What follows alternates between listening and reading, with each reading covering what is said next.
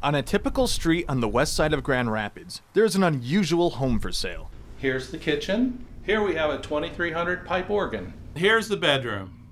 Wait, hold the phone. Did you say 2300 piece pipe organ? Yeah, it is, believe it or not. This home has a secret. You're gonna love it. 1/3 of it is made up of organ pipes. Oh man, that's not even half of it. Come and see the other half. Check this out.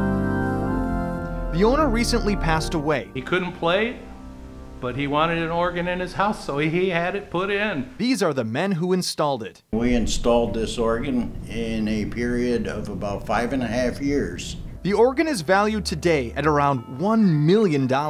He wanted a real pipe organ. This was something that he loved since he was a child, and that was his dream, and we got to help him fulfill the dream. And here's the kicker.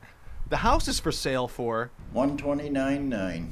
And the reason it's so big? Every pipe is one note on the keyboard. Basically what we have is we have a beautiful romantic organ which is comprised of different things. We've got beautiful chimes, we've got a beautiful harp. And when it all comes together, you can make beautiful music. And with 2,300 pipes, This is much larger than most church organs. while the late owner couldn't play it himself, he would host events with people who could. This was his life. He said, this is my wife, this is my children. He had no one, he had no family. So for him, this was everything.